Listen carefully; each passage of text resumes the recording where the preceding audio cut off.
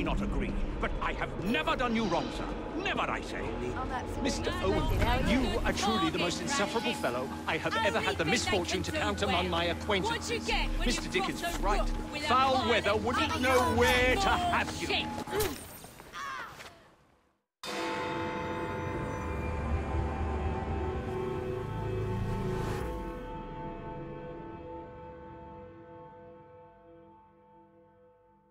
I have told you before, sir, I had nothing to do with that anonymous article. Nothing, I say. That is a lie, sir.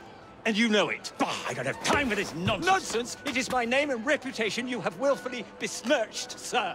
My very name. Bah! Drive, damn you, drive!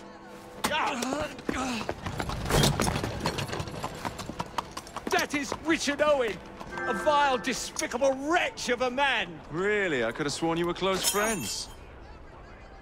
Mr. Owen works at the asylum. He will know who made the syrup. Get him! Get him!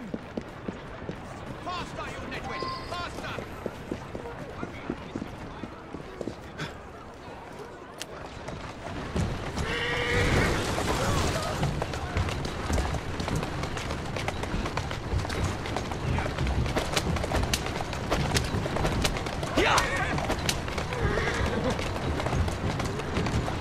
Steady on.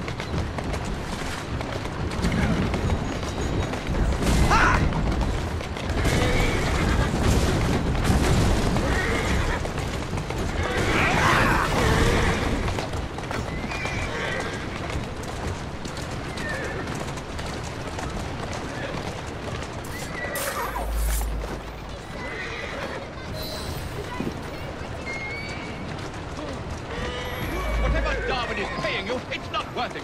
Do you realize how much trouble you're in? None at all? Bah, if you're trying to intimidate me, ruffian, you're wasting your time. I've always wondered how much of a beating this type of vehicle could take.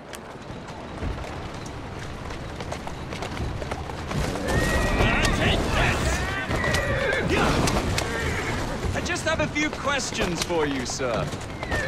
Whatever it is Darwin wants, I will not give in.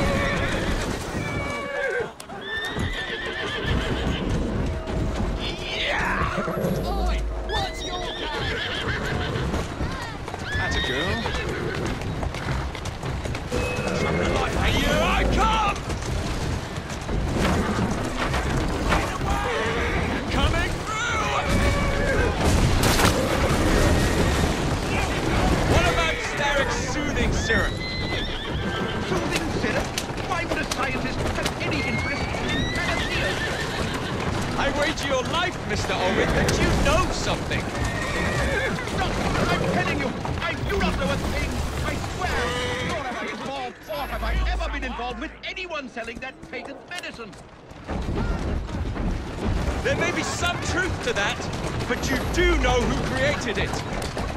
Next stop, the River Thames. Let us speak now, old man. Stop! For pity's sake, stop, and I will tell you everything I know.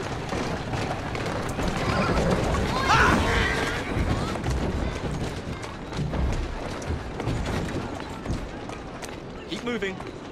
Dr. Elliotson, Dr. John Elliotson. He formulated the elixir. He's the man you want, not me. I beg you, good sir, stop this madness.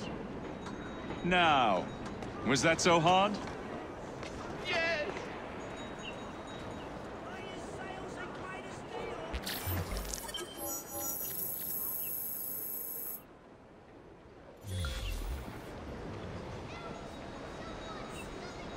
For you, come here!